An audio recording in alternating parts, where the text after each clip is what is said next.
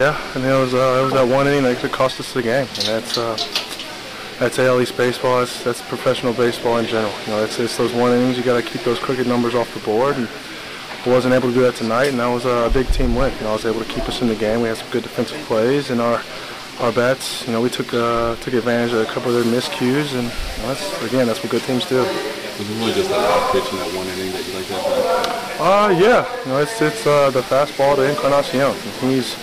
He's their best hitter right now, and I knew that. So just got to make a better pitch right there, and you know, he did what hot hitters do, and hit it out of the yard. Was there some frustration of, you know, right after you get the run-scoring single on the first pitch for him? First pitch to Encarnacion after giving up the run-scoring single. Was I frustrated? Yeah, I mean, absolutely.